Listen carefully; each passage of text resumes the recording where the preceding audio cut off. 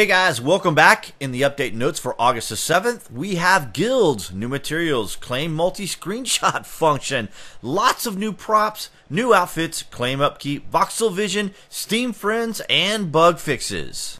For the first 4 beta testers in Landmark who subscribe to my channel, I'll be giving away the new Insider Colonist Encounter suit or a Gem Seeker's brooch, whichever you prefer. Leave me a message here on YouTube or send me a PM in Landmark forums with your selection. We can now make glass and use it as a material along with having translucent ice. This should provide a very interesting array of possibilities. We have a plethora of new props to decorate or shine some light on our builds. These new props should help add a little more flavor and variety to the game as we steadily move along in the beta.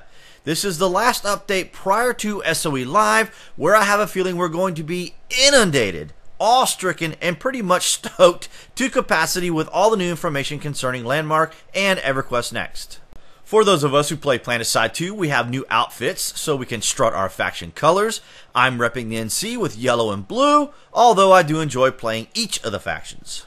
Guild creation, although limited and in the developing stages, was introduced in this patch so players can now join together and represent their guild or create a whole new one for Landmark. Once again, for the first 4 Landmark beta testers who subscribe to my channel, I'll be giving you the option to choose a code for the Colonist Encounter suit or a Gem Seeker's brooch. Just send me a message here on YouTube or PM me via the Landmark forums.